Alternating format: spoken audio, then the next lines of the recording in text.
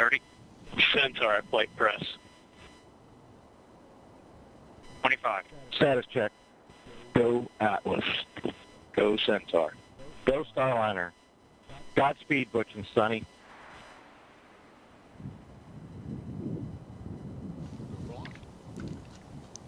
Ten, 9, 8, 7, 6, 5, 4, 3, 2, 1.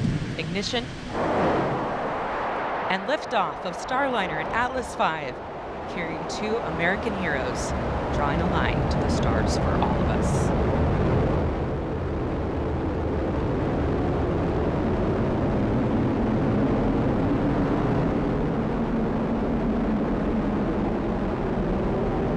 Commander Butch Wilmer, they're calling down to Mission Control here in Houston that the spacecraft has begun rolling into the right attitude for its ascent. The Guidance, Navigation, and Control Officer here in the room seeing good data on that.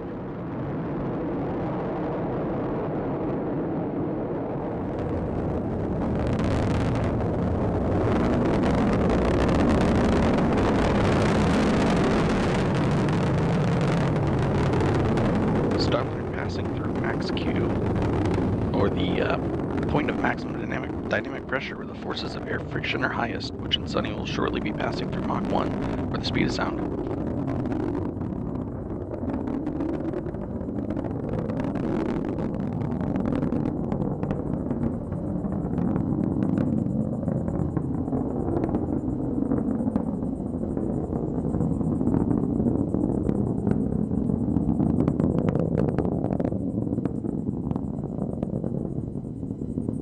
You got a good throttle up.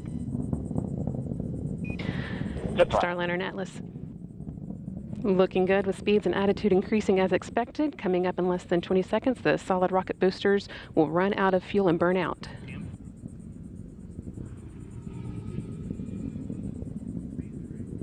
Good SRB burnout. Good SRB.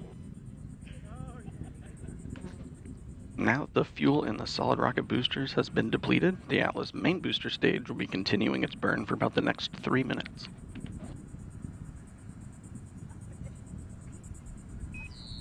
Good handle. Good handle. That call, good handle, from Capcom Joshua Kutrick, indicating that the crew now has the ability to initiate an abort manually if needed. All looking good so far. Now 2 minutes into Starliner's flight and coming up on the solid rocket booster jettison at the 2 minute and 40-second mark.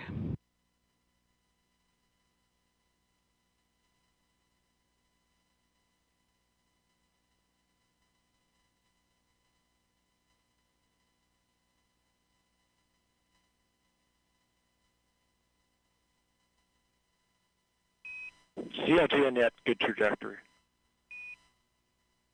CLG. The solid rocket boosters have now been jettisoned after seeing Starliner through its first 90 seconds of flight. Team on the ground here confirming that it was a good jettison and that the vehicle's trajectory continues to look good. Now 3 minutes into today's flight.